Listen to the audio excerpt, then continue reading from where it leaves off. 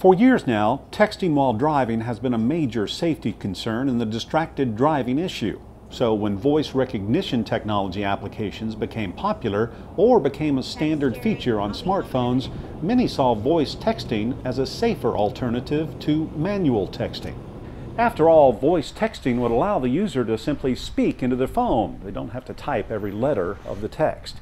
So theoretically, voice texting would allow the driver to concentrate more on driving, keeping their eyes on the road.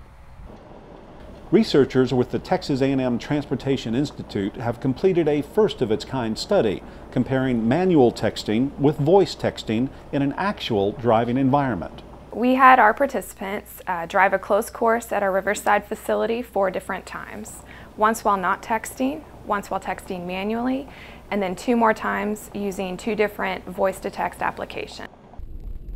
In our research, sponsored by the Southwest Region University Transportation Center, we measured how long it took drivers to complete each task and the amount of time that drivers spent looking at the roadway ahead. We also measured how long it took drivers to respond to a light that came on at random intervals to gauge awareness of their surroundings. Surprisingly, researchers found that the process of voice texting and manual texting took about the same length of time. Driver performance was also about the same for each method. Regardless of which texting method was being performed, the amount of time drivers were watching the roadway was significantly less when they were texting compared to when they were not texting. When they were texting, driver response times were significantly less. In both methods, drivers took twice as long to react.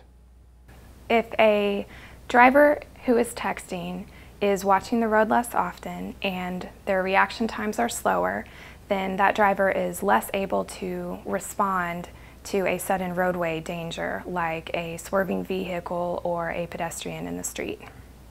During the project, participants said they felt they were safer drivers when they were voice texting compared to manual texting, even though driver performance suffered equally with both methods.